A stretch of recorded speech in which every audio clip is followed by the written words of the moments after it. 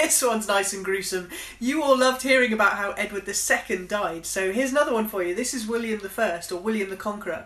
21 years after the Battle of Hastings, and he's still out there fighting, and he was actually thrown forward onto the big pommel of his horse's saddle, and it perforated his bowel.